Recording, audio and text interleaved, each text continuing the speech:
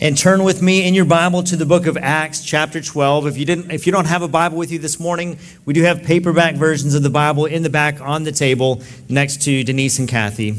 Please turn with me to the book of Acts, chapter 12. Please join me in prayer. Well, Father in heaven, we come before you this morning with grateful hearts. We sing these songs, Father, in adoration of you, in thanksgiving to you. For you are our God, and we worship you. And so, Father, this morning we come to you as we do each week to hear from your word, to hear from you. So we ask you, God, to please be with us, to fill us with your Holy Spirit afresh this morning, God, as you promised to do, that you would help us to hear from you, that you would allow me to speak on your behalf true words that build your church and that glorify your name. In Jesus' name we pray. Amen. The book of Acts, chapter 12. Please read with me. We'll read the entire chapter. Verse 1. About that time, Herod the king laid violent hands on some who belonged to the church. He killed James, the brother of John, with a sword, and when he saw that it pleased the Jews, he proceeded to arrest Peter also. This was during the days of unleavened bread. And when he had seized him, he put him in prison, delivering him over to 4 squads of soldiers to guard him, intending after the Passover to bring him out to the people. So Peter was kept in prison, but earnest prayer was made for him to God by the church. Now when Herod was about to bring him out on that very night, Peter was sleeping between 2 soldiers bound with 2 chains, and sentries before the door were guarding the prison. And behold, an angel of the Lord stood next to him, and a light shone in the cell. He struck Peter on the side and woke him, saying, "Get up quickly." And the chains fell off his hands, and the angel said to him, "Dress yourself and put on your sandals." And he did so. And he said to him, "Wrap your cloak around you and follow me." And he went out and followed him. He did not know that what was being done by the angel was real, but thought that he was seeing a vision. When they had passed the first and the second guard, they came to the iron gate leading into the city. It opened for them of its own accord, and they went out and went along one street, and immediately the angel left him. When Peter came to himself, he said, "Now I am sure that the Lord has sent his angel and rescued me from the hand of Herod and from all that the Jewish people were expecting." When he realized this, he went to the house of Mary, the mother of John, whose other name was Mark, where many gathered together and were praying. And when he knocked at the door of the gateway, a servant girl named Rhoda came to answer. Recognizing Peter's voice, in her joy, she did not open the gate.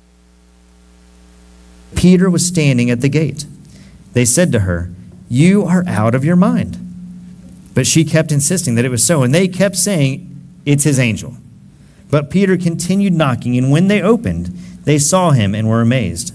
But motioning to them with his hand to be silent, he described to them how the Lord had brought him out of the prison. And he said, "Tell these things to James and to the others, to the brothers." Then he departed and went to another place. Now when day came, there was no little disturbance among the soldiers of what had become of Peter. No small understatement. And after Herod searched for him and did not find him, he examined the sentries and ordered that they should be put to death. Then he went down from Judea to Caesarea and spent time there. Now Herod was angry with the people of Tyre and Sidon, and they came to him with one accord, and having persuaded Blastus, the king's chamberlain, they asked for peace, because their country depended on the king's country for food. On an appointed day, Herod put on his royal robes, took his seat upon the throne, and delivered an oration to them. And the people were shouting, "The voice of a God, and not of a man." Immediately, an angel of the Lord struck him down because he did not give God the glory, and he was eaten by worms and breathed his last.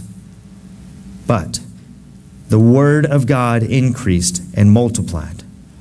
And Barnabas and Saul returned from Jerusalem when they had completed their service, bringing with them John, whose other name was Mark.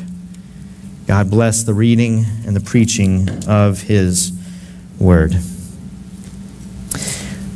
I want to begin this morning by talking about a particular burden that I have for us as the church. I want to talk about a particular challenge that we all experience regularly, perhaps constantly, and that is the feeling of weakness, of limitation, of feeling limited. of feeling small and insignificant, of helplessness, powerlessness, being overwhelmed. As we read about the early church here in Acts chapter 12, we read about a people who were facing a difficulty that was beyond their ability to control. And we can find ourselves likewise regularly overwhelmed by our circumstances, by the size and the momentum of the cultural influence all around us that is dismissive of, sometimes antagonistic toward Christianity. And it can make you think, how are we going to make any difference in this world? Not only do we seem small, but increasingly we are disregarded, ridiculed, or opposed. And it can simply feel overwhelming at times. We can be aware of our helplessness. And then when Christianity is somewhat noticeable in the world, it can often get confused for some kind of political agenda, which can be very dismaying. You can want to say, no, that's not the Christianity that I believe. That's not the Christianity that I confess. Or it can get confused with bad teaching, false teachers that follow Christ and all of your dreams will come true. You will have no trouble. You will pay all your bills on time. You will find the person of your dreams. Everything will work out. And you want to shout, no, that's not my Christianity. That is not what I believe. But often it seems like nobody is listening at all. So it can seem overwhelming at times, like Christianity, real Christianity, is so small and insignificant. How can it really make any difference in this world at all? And then here we are, Sunday after Sunday, gathering together to hear from the book of Acts about the advancing gospel of Jesus Christ. But we can think, well, it's not really my experience in this world. Do you find yourself thinking, it sure doesn't feel like that in my experience? Just overwhelmed by the pervasive secularism, relativism, materialism, hedonism in the world. Secularism, no God. Relativism, there is no right or wrong. Materialism, what really matters is what you get, what you own, my stuff. Or hedonism, what really matters is pleasure. This can be so dismissive of anything that is Christian. As I was studying this passage this week, I was reminded of many moments in my vocational history of working in a corporate workplace, being in an environment somewhere where on Monday morning, what I hear all around me are the people that are just laughing about all their weekend indiscretions without any fear of God or concern about the implications of their actions whatsoever. Unabashed hedonism. And I found myself thinking, what can I possibly do? What can I possibly say that would help them see the utter vanity of their way of life and the utter beauty of the gospel of Jesus Christ? On another front, I'm aware of thousands of false teachers all around the world today, fulfilling the words of 2 Timothy 4:3, which says, "For the time is coming when people will not endure sound teaching, but having itching ears, they will accumulate for themselves teachers to suit their own passions." People paying attention to false teachers more for their form of speech than the substance of their speech, or the simple allure of the prosperity gospel or other such heresies. And I hear these false teachers on the radio. I see their names quoted in social media or at the top of the Christian booksellers bestsellers list, and I think, what can I possibly do against this? I feel weak, overwhelmed, and helpless. And it can feel a little overwhelming at times, can't it? But God knows that. God knows that, and he knew this with the people in the first century. So he has Luke take up a pen and write a book. He has him include this story, Acts chapter 12, as we know it today. And he pulls the curtains back on this story in the Bible, and he says, let us see this whole thing behind the scenes, as it were. He wants to speak a little perspective into the lives of these early believers, into the lives of us today. He wants to give us perspective.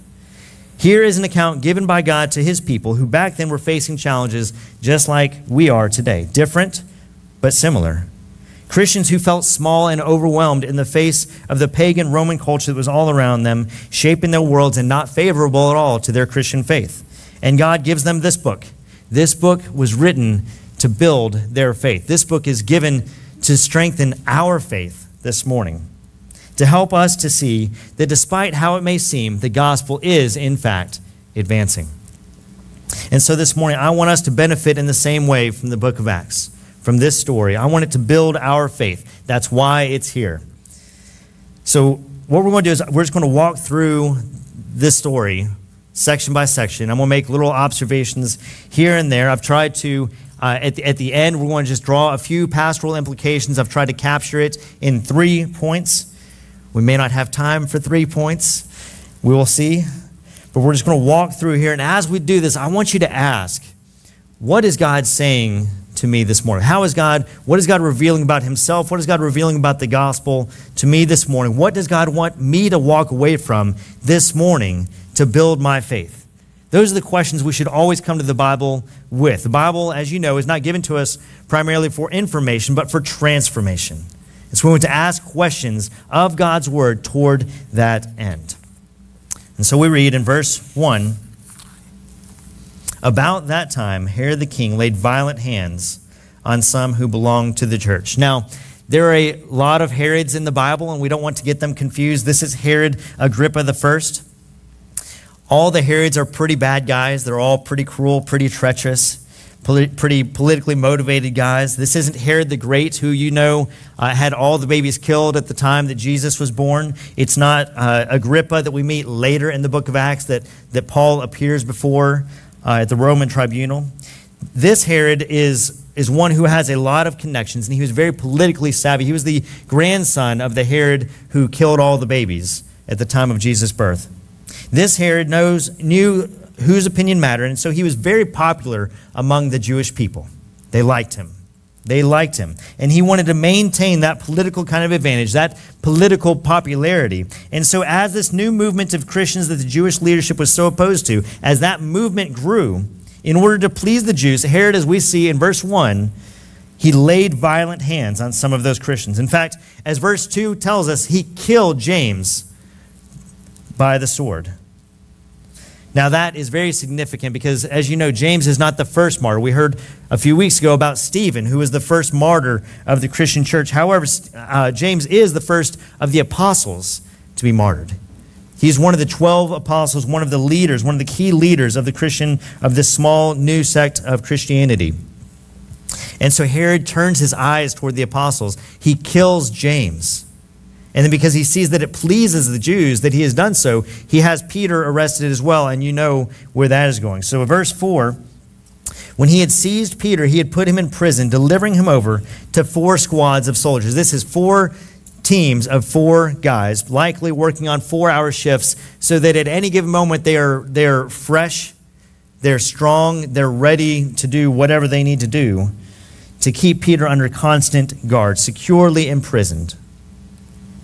Now you can imagine the effect that this would have on the church. Their key leaders being picked off one by one. How devastating, how fear-inducing, how overwhelming this would be. One would only have to imagine our leaders being arrested, being killed, to understand and to appreciate the gravity of this situation. Peter's in prison, but verse 5, while he's in there, earnest prayer was being made to God by the church. The church is praying. You can imagine the fear and the concern and the desperation, and the people turned to God in prayer. Earnest prayer. Earnest is a word that means stretched out.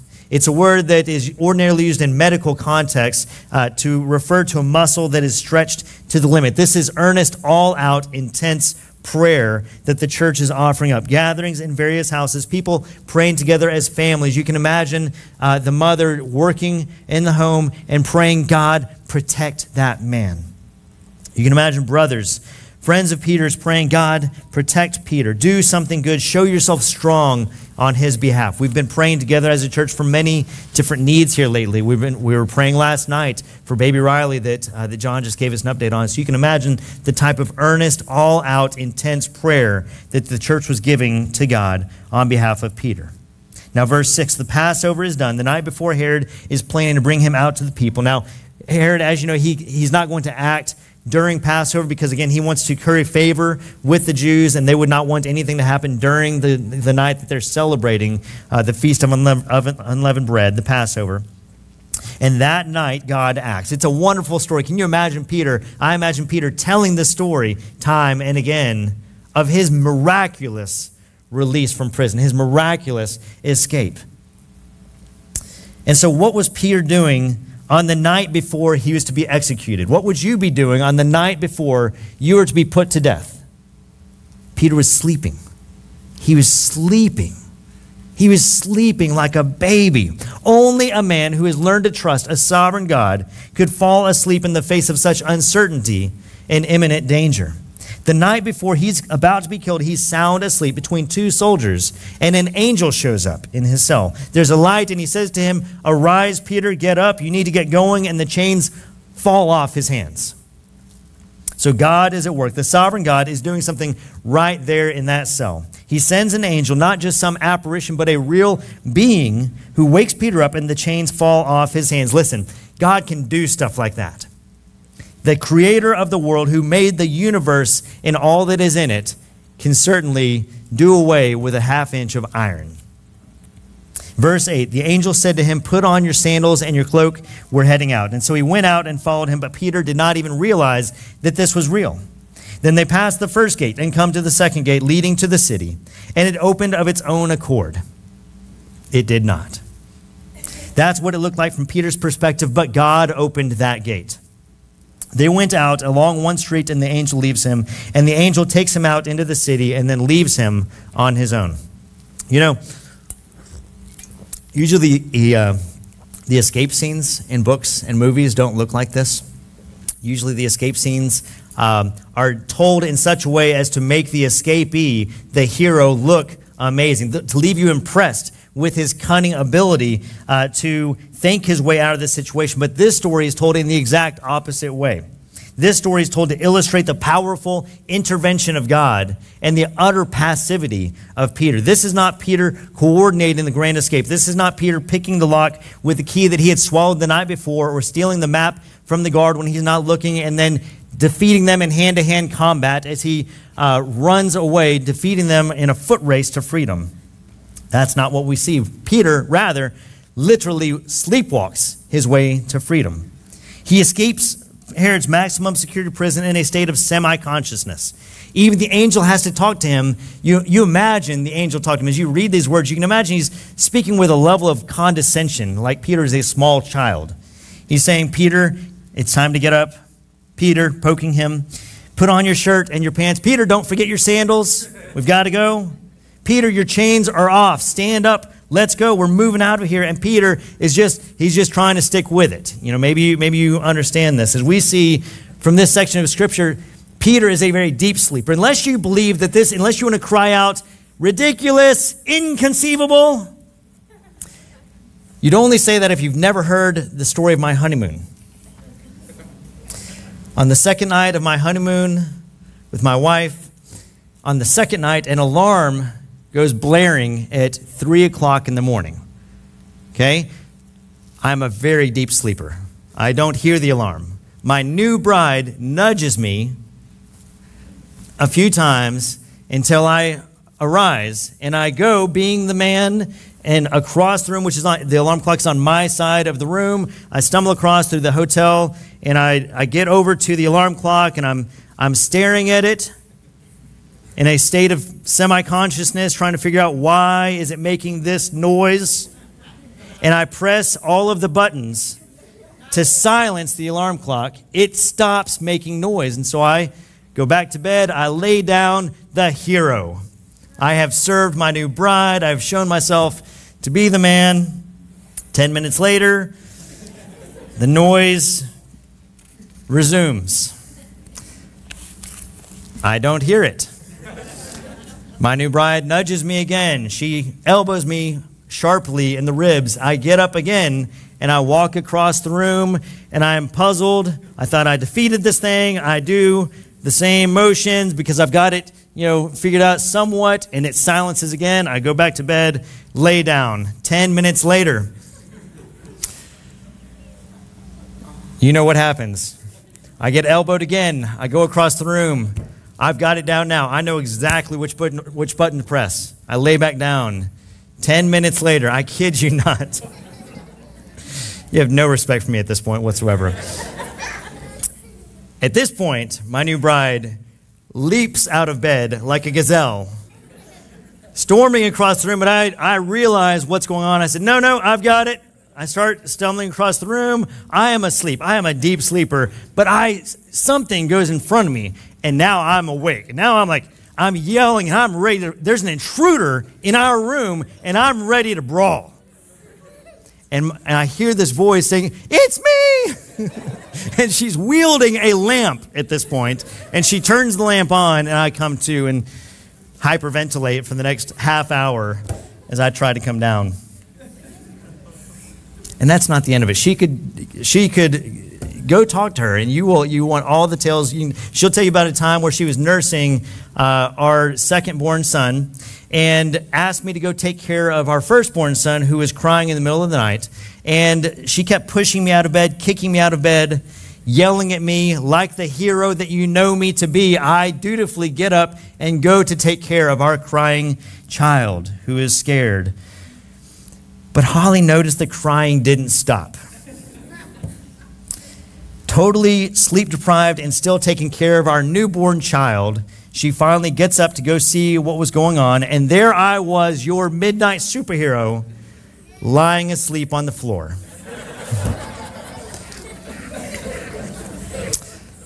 So I can understand and sympathize with Peter's situation. I hope that some of you can come to me later and say, "Me too," so I don't feel all alone.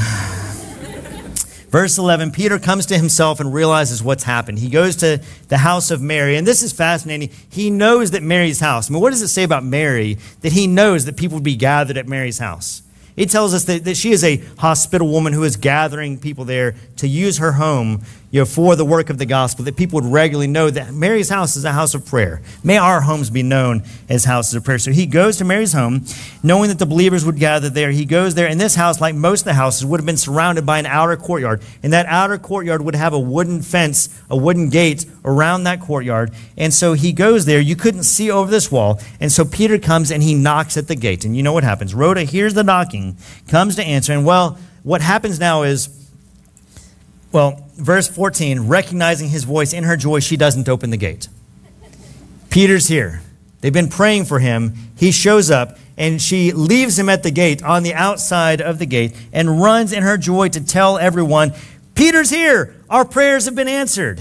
She's so excited, she forgets to let him in. Someone said here that Rhoda is the archetypal airhead. I think that's accurate. Peter can't see him, but he hears her shouting for joy, and then hears her little feet running off. He didn't yell, probably because he didn't want to draw attention to himself. He's aware that Herod's police are out there, probably looking for him, and he doesn't want to make too much noise and draw attention. And so she goes in and reports that Peter is outside, and the people say, "Hallelujah." No, they don't. They say, "You're crazy. It must be his angel. You're nuts." They're praying for Peter to be let loose. He's let loose, and they don't believe it.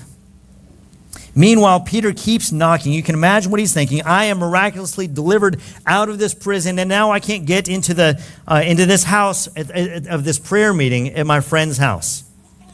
Since when is it easier to escape prison than to enter into a prayer meeting?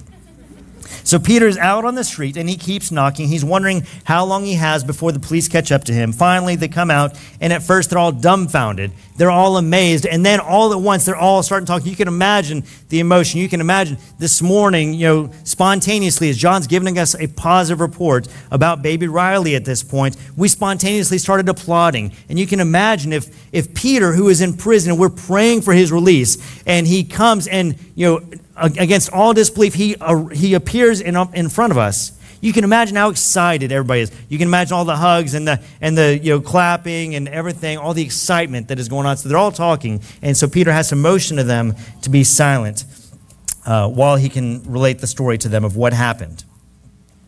And so he tells them to tell these things to James. Now, obviously, James the apostle is dead. This is James, the brother of Jesus. who will be a leader in the early church. He goes on, he says, tell James and the brothers, and then he leaves, and we don't know where he went, and we won't hear from Peter again until chapter 15 later on. Now look at verse 18 with me. When the next day came, no little disturbance at what happened to Peter. Herod comes and interrogates the guards and kills them as punishment for allowing Peter's escape, and Herod goes down to Caesarea. And that introduces what ends up being almost a footnote to this little story. Look at verse 20. Herod was angry with them, and so they come to him and they appeal for peace because their country depended on Herod's country for food. And so on this appointed day, what Herod does is he comes out to meet with them, and he puts on this robe. And we have this secular account from a historian named Josephus that describes this robe, and it was quite the robe. It had silver interlining all the robe, and he was facing the west. So when he came out, the sun was hitting him in such a way that the robe was radiating. So it was magnificent. It was amazing. It was impressive. So you can understand when he starts to speak and the people start to shout out, the voice of a God and not of a man.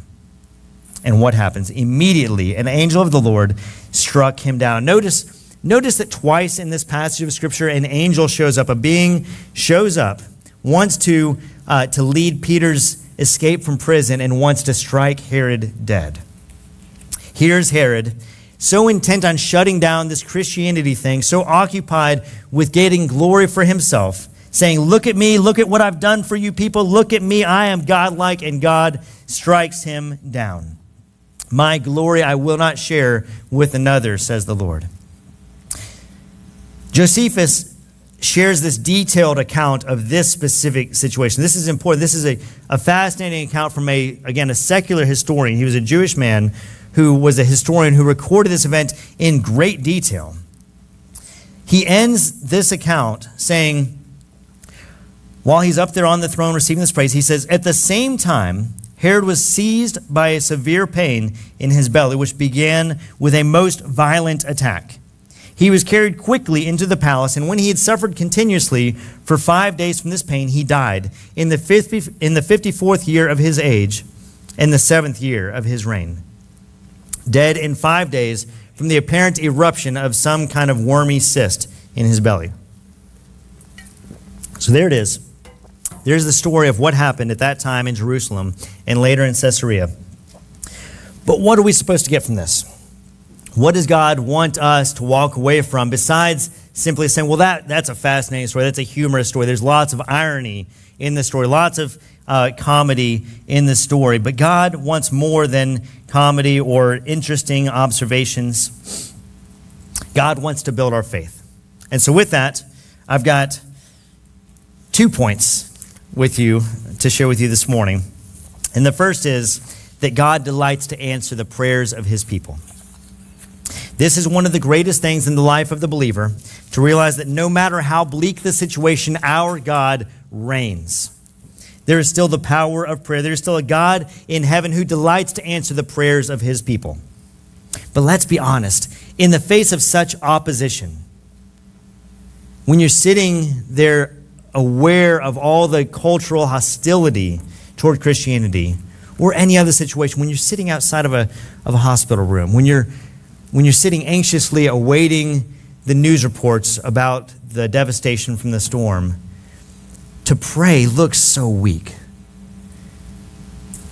But it's just so important for us to see that Luke carefully documents this account in such a way that we have to see that what happens is a direct result to the prayers of the church. There's direct correlation and causation listed here in this text. God acted in response to the prayers of his people.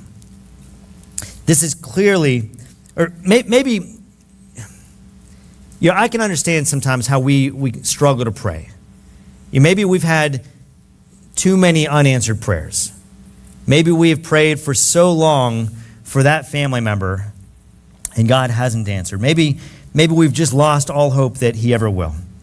Maybe we've come to think that it really makes no difference whatsoever. Now, few of us are going to come right out and say such things because we know better, but many of us do feel that way. We've lost confidence in the way that we've been praying. And into those questions, into those doubts, God speaks. God gives us this story. He wants to speak perspective into our life, as I mentioned earlier. In this passage, God speaks and he says, let me show you something. Let me tell you what's really happening. Folks, let's not be guilty of failing to take this for what it is. Luke is saying God responded to the prayers of his people. You know, I used to think when I would read this passage of Scripture that even if the people didn't pray, God would still have delivered Peter from prison because he needed Peter. He wanted Peter to do certain things. He had reasons for him, and therefore it didn't really matter. I mean, it's nice that they prayed. That's a good Christian thing for them to do that shows their devotion, but they didn't really need to pray. But I'm not so sure. This story doesn't allow for that perspective. It looks pretty clear to me that it mattered that the people prayed. It's miraculous, certainly. But this weapon of prayer gets wielded and everything changes. Now notice, I didn't say that God always responds in exactly the same way that we think he should. He doesn't always answer our prayers the way that we want him to. Notice, we just kind of glossed over, the text just kind of glosses over, from verse 2 to verse 4, it just almost glossed over the fact that James was killed. James was not delivered physically. So the people are praying, James still gets killed. And Peter's released. Well, why James? Why Peter, not James? Why couldn't both of them get delivered? Where was God on? Did God fumble the ball on that one? Why is that? Well, we don't know. We're not told. We don't know. What we know is that there is no question that God wants us praying. He tells us he hears us. He tells us he'll respond. And everything in this passage is a description of God responding to the prayers of his people. Now, this is where we run into a pretty big theological question, right? If God is sovereign in his acting, what really is the purpose of prayer? If God is sovereign and he knows what he's going to do, then what's the purpose of us praying? You know, it's fascinating if you think about the way that Jesus teaches his disciples to pray. He tells them right up front, your Father in heaven knows what you need before you even ask. And so then does he say, therefore you don't need to pray? He doesn't do that. Then he goes in to teach them how to pray. Our Father who art in heaven, hallowed be thy name. Thy kingdom come, thy will be done, thy on earth as it is in heaven. So Jesus teaches them to pray in full acknowledgement of the fact that he knows what we need before we even ask. God knew that Peter was in prison and that he was about to be killed. So having said that to his disciples, we think that there's no point in praying whatsoever. But here's a piece of it. Here's a piece of the mystery of prayer, of God's sovereignty in our prayer. God delights in inviting us into what he's already doing. God delights to invite us into what he's already doing. This week, my family went camping, and we had a kayak out on the lake, and I had my 3-year-old, almost 4-year-old son out on the kayak with me, and he wanted to row the boat. He wanted to take this oar that was twice as long as he is tall, and he wanted to power and to steer the kayak that we were in. Now, he doesn't have the power to do that on his own, and so what I did is I put the oar in his hands, and I put my hands over his hands, and together we rowed. Together we steered the ship, and we powered the boat. And the smile on his face, oh, so much fun. He was in heaven. That's kind of what it's like in prayer. God drawing us in, allowing us to participate in what he's doing. And I love that image because it's so rich with relationships, so rich with pictures of alignment and affection. Folks, God does respond to the prayers of his people. The power of prayer is really the power of God. God is doing the acting. He is the power, but he is drawing us into what he is doing. And so I want to encourage you, I want to exhort you, church, to persevere in earnest prayer, intense, all out, stretched out to the limit prayer. We want to persevere in this area. What a delight it is to pray together in our community groups. What a delight it is to pray before our meeting every Sunday as the church. What a delight to gather together in 2s and 3s. I love getting text messages from you and phone calls and emails from you asking how you can pray for individuals, asking for updates on the results of your prayers. I love hearing you asking for specific updates from me on ways that you've been praying for me. What an encouragement the gift of prayer is in the life of the believer. Prayer can change things because our prayer comes before a powerful God, which leads to my second and final point. The gospel of Jesus Christ will advance against the powers of the world, even in the face of opposition from without and from within. We can have confidence, friends, in the triumph of the gospel and the advance in this world because God is all-powerful and his purpose will prevail. I mean, look at what God does here in Acts chapter 12. Peter is miraculously rescued in the face of Herod's power and authority, which are simply nothing before God. God takes Herod's prized prisoner right out from under his nose. 4 squads of 4 soldiers around the clock, 2 chains, a mighty fortress. And Peter sleepwalks his way out of there. And look what else God does. Herod is judged. He is struck down. God's direct judgment falls upon him. John Piper, pastor and author, said about this section, if you oppose God, you lose. And he's exactly right. This is one of the main points of this passage. The title of this sermon is, Who's Got the Power? And it ain't Herod. We see that time and time again throughout this book. It is simply madness to set yourself up against the creator of the universe. God's judgment fell upon Herod because he glorified himself and not the almighty God of the universe. Another ancient persecutor of the people of God, Antiochus Epiphanes, who in his arrogance had thought to grasp the stars of heaven, was seized by an incurable pain in his bowels and with excruciating internal torture until he died. A book on the Bible and modern medicine describes what happened here to Herod and states that a great many people in Asia harbor intestinal worms, which can form a tight ball and cause acute intestinal obstruction. That may have been the cause of Herod's death. What we know for certain is that he defied God, and for that he was immediately put to death. This passage demonstrates the power and the priority of prayer, but it also shows how God acts to bring retribution upon those who oppose him and act for their own glory. Those who set themselves up against God ultimately perish. Oppose God, you lose. But in stark contrast to the death of Herod, to the death of the tyrant, is Luke's concluding comment that the word of God can continue to increase and spread. It's a complete reversal of the church's situation. John Stott wrote a commentary on this book, and he said at the beginning of the chapter, Herod is on the rampage, arresting and persecuting church leaders. At the end, he is himself struck down and dies. The chapter opens with James dead, Peter in prison, and Herod triumphing. It closes with Herod dead, Peter free, and the word of God triumphing. Such is the power of God to overthrow hostile human plans and to establish his own in their place. Tyrants may be permitted for a time to boast and bluster, oppressing the church and hindering the spread of the gospel, but they will not last. In the end, their empire will be broken and their pride abased.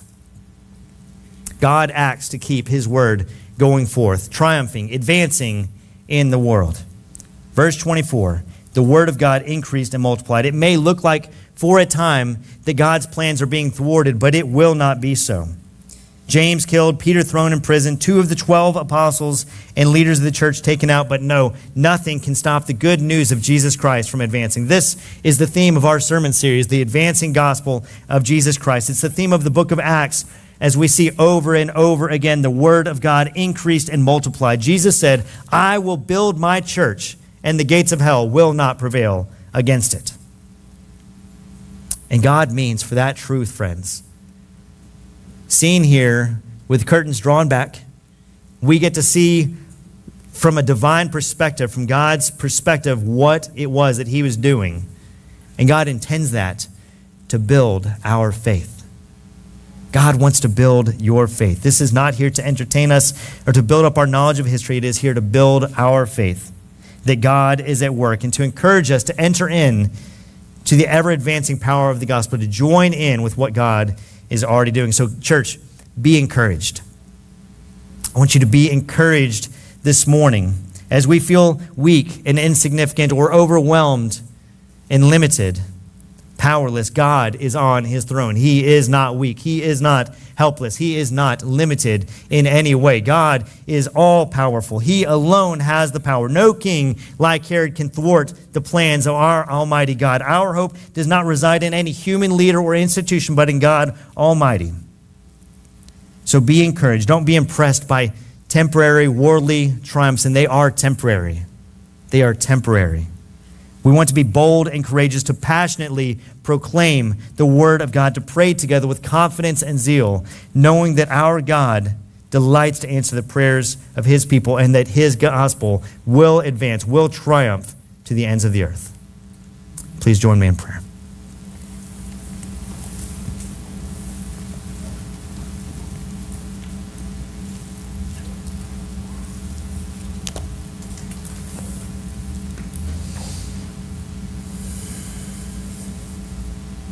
Well, Father in heaven, we thank you that you are a speaking God. We thank you that you have revealed yourself to us through your word, and that you speak to us, Father, not just to grow us in our knowledge, Father, but to transform us into your image. You speak to us to build our faith. You speak to us to give us courage and confidence that you are on your throne and that you are always at work for our good. And so, Father, this morning, I do pray that you would do that. I pray for those of us this morning who feel weak, who feel limited, for those of us who feel helpless, powerless, that you would build our faith, that you would give power to our prayers, that we would see you responding. God, that we would see your gospel advancing in this world. That we would not be dismayed, discouraged by temporary setbacks, but that our faith and that our joy would be ever out of the reach of our enemies. We pray all this, Father, by the power of your Spirit, because of the name of our Savior, Jesus Christ. Amen.